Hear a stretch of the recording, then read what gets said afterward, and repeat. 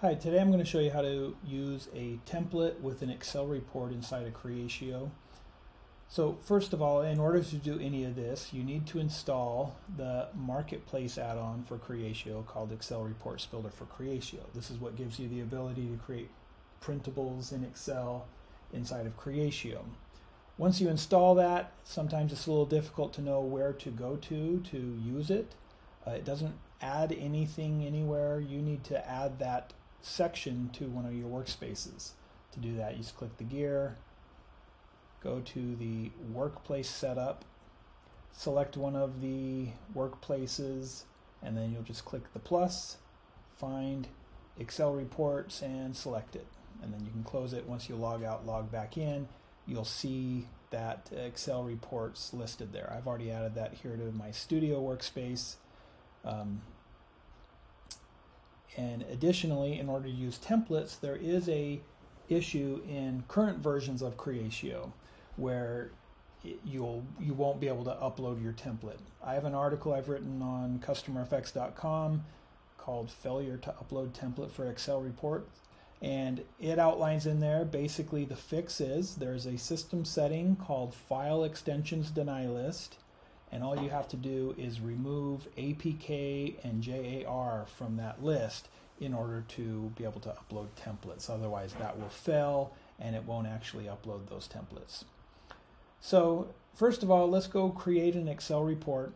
So I'm going to click New Report. I'm going to call this just Opportunity List. There's a couple of different report types. First of all, edit page report means you're looking at a record. If this were an opportunity report, I would be looking at an opportunity and the data available in that report is going to be from that single opportunity.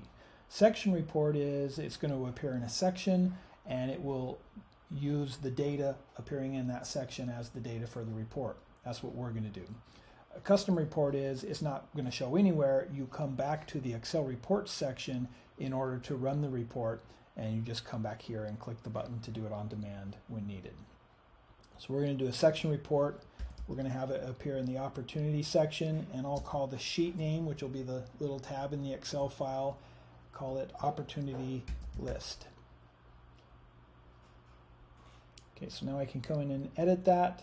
I'm going to add just a few columns to the layout. It already has the opportunity name. I'm going to add the owner and the opportunity amount,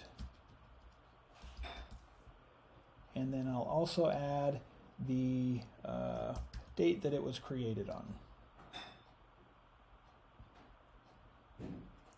So now with those columns added, I'm just going to save it, and then if I refresh the opportunity section, I'll get a new area where printables show called Excel reports, and that's where we'll see that.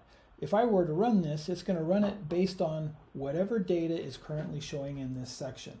Right now I have this filter where I'm the owner, so I'm only going to get the opportunities where I'm the owner if I run that. If I change the filter and add some other conditions, yeah, I'll only get those.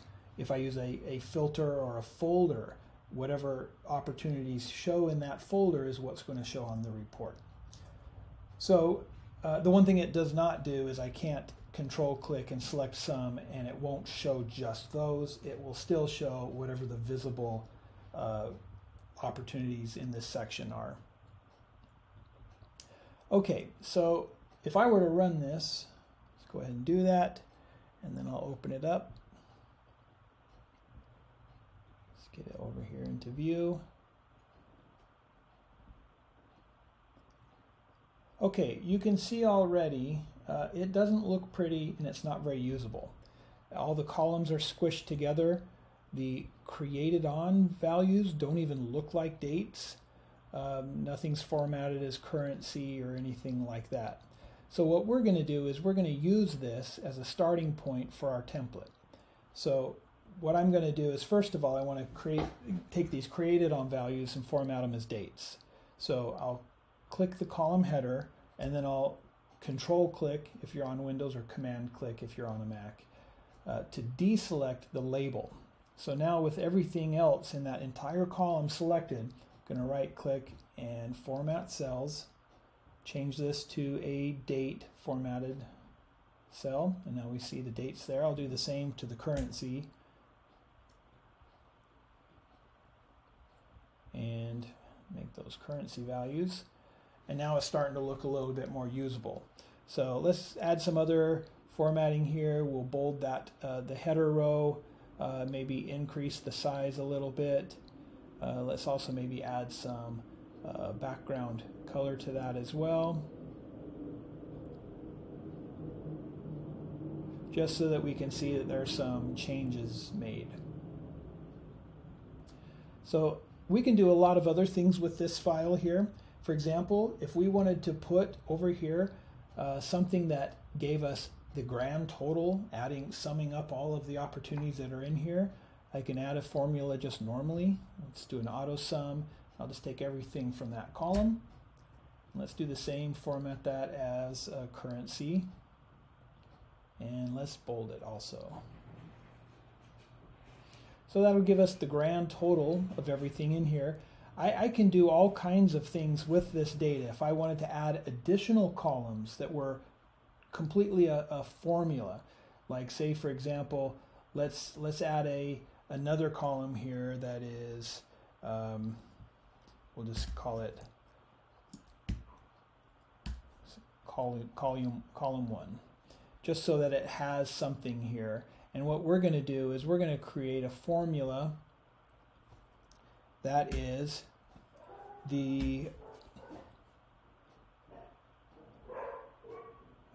say that it is the value from this column, and we'll times 0.06 to it to give us the result. Whatever that is, it could be that it's tax or something like that. And now we'll just drag that formula down as far as we can, just to account for whatever changes might be in the data. We never know how many rows are going to appear in here. We'll just take it down that far. So now we have that. This is strictly a formula based on other data here.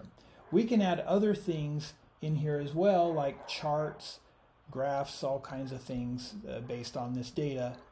However, whenever we're done, we'll just take it and we're going to save it as a template.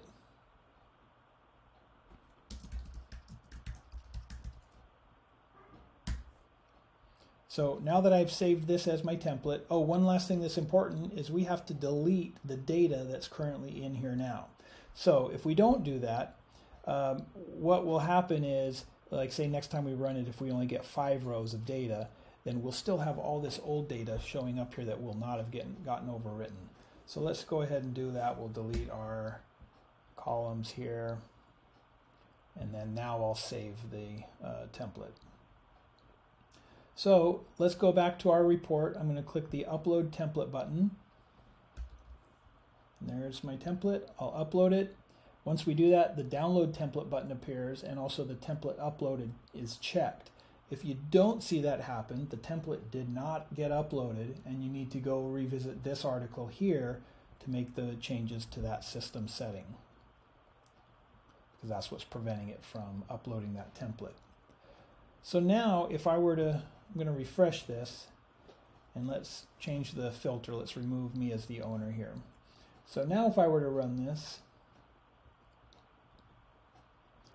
and open it up, now you can see our grand total is different. All the data in here, we still have all the formatting that we built into that for the date columns, the currency columns, and things like that. So all the things we defined in our template now will get used every time we run this report. All the formulas that we put into place, they're all still working based on the new data that now is populated in this report. So one other thing that you can do is if you want some charts and things like that inside of your report, and let's say you don't necessarily want the data, you can add additional sheets in here, put your charts here that are based on the data from the first sheet, and you can even hide this first sheet so that you only see this one with the charts on it. You can do that, save that as a template, upload it, and now it'll populate the first sheet with the data. The second sheet will have the charts that are based on the data from the first sheet. So that's all things that you can do to enhance what you're getting in the report, making it more report-like and less like a list of data in an Excel file. So I hope that gets you started with creating templates for Excel reports inside of Creatio.